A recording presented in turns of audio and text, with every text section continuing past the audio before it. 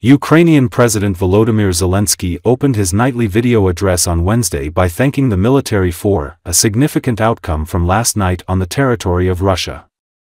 Ukrainian drones struck a large military depot in a town deep inside Russia overnight, causing a huge fire and forcing some residents to evacuate, a Ukrainian official and Russian news reports said Wednesday.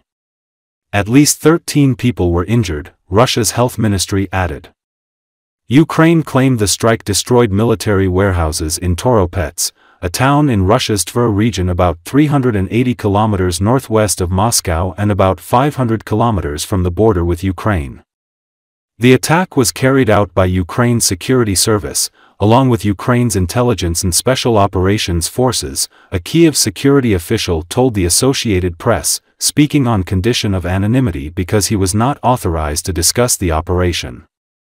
According to the official, the depot housed Iskander and Tochka-U missiles, as well as glide bombs and artillery shells. He said the facility caught fire in the strike and was burning across an area of 6 kilometers wide. Among the destroyed ammunition were North Korean Kn-23 short-range ballistic missiles, another official, in Ukraine's intelligence office, told AP. He also was not authorized to comment publicly and didn't provide evidence to support his claim. Передусім я хочу подякувати сьогодні нашим воїнам, які забезпечують нашу українську далекобійність. Дуже важливий результат є за минулу ніч на території Росії. Саме такі речі послаблюють ворога.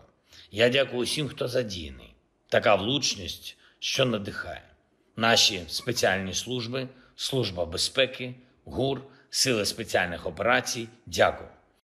Генерал Сирський доповів щодо змін ситуації в Курській області і нашої на це реакції, сильної реакції. Кожен наш підрозділ там молодці. Утримаємо ситуацію на нашому плацдармі у межах розрахунків. Максимальна увага і напрямкам на Харківщині та Донеччині, усьому нашому Сходу – Покровськ, Торецьк, Курахове. Ми працюємо над посиленням, і це стосується зброї і особового складу. І сьогодні вже можна сказати, що вже повністю підготовлений наш план перемоги, всі пункти, всі ключові акценти, визначені необхідні додатки із деталями до плану. Все пропрацьовано. Найголовніше тепер – рішучість реалізувати. Немає і не може бути жодної альтернативи миру, жодної заморозки війни чи будь-яких інших маніпуляцій, які просто перенесуть російську агресію на інший етап. The Ukrainian military has observed chaotic and inaccurate shelling by Russia in the Kursk region. This erratic firing likely involves military personnel who are still in training. Oleksiy Dmitrashkivsky, a spokesman for the military commandment's office in the Kursk region, shared the information in an interview with Glavcom. According to him, during the Russian troops' offensive in the Kursk region, shelling of settlements has increased, with civilian areas also being targeted. They are using anti-aircraft guns, artillery and kamikaze drones. Given the way the attacks are conducted, these drones are controlled by military personnel who are in training. It is noticeable that the shelling is chaotic, and the drones are falling mainly on private houses where there are no Ukrainian military, the colonel said. He noted that this is not the first time Russian forces have done this. In 2014, cadets from the artillery school shelled the towns of Ranitne and Ilovaisk in Ukraine's Donetsk region.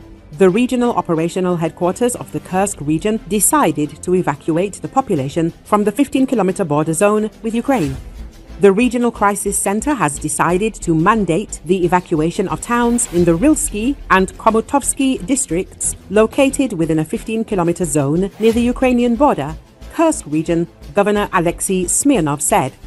Those districts encompass dozens of villages and towns with a combined population of less than 40,000 people.